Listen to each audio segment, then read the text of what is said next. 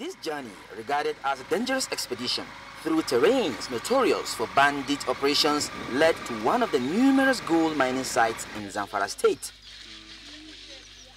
With underage children seen visibly engaged in mining operations at the site, some will attribute this to child slavery, a condition that is frowned at even at the highest levels of government.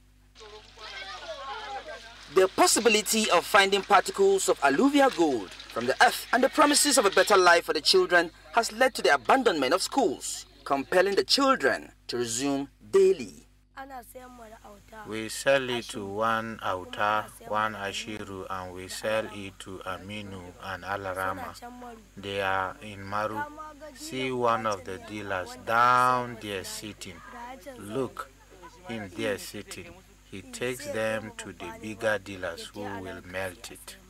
I'm here at another mining site, a gold mining site. We have a very lucky gentleman here who has Mr. JJ. Now JJ, a young man here is lucky to get a particular particle that actually worth 1%. So this young dealer is going to describe what this particle of gold means.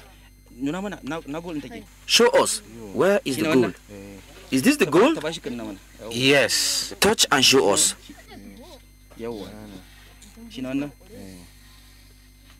So how much is this worth? Honestly, it can reach either 1% or 2% because it is small. It will cost around 5,000 naira.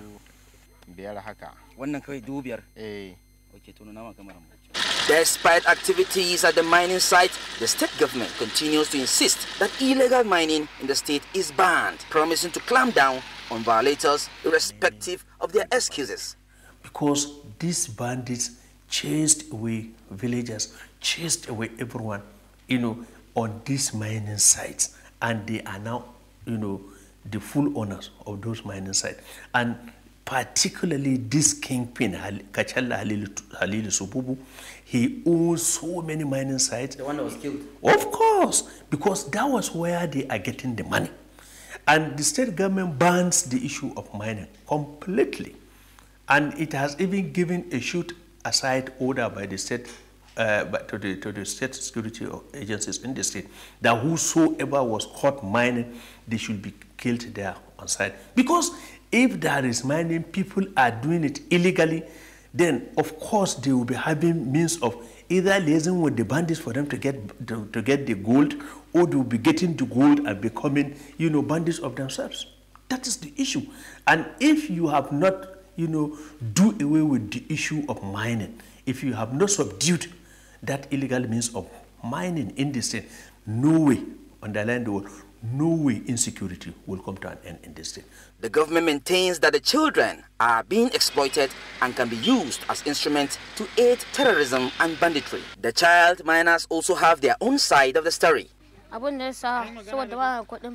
I am digging gold because I don't have money to enroll in secondary school. I have to go and dig for gold before I can resume school.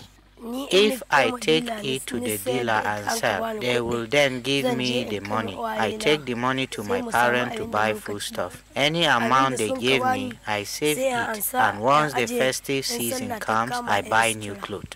The various demands made by these child miners simply means that the Zamfara State government and indeed the federal government have a lot of work to do to secure not just the future of the children of Zamfara, but that of Nigeria and Africa as a whole. In Maru, Zamfara State, for News Central, I am Emmanuel Bagudu.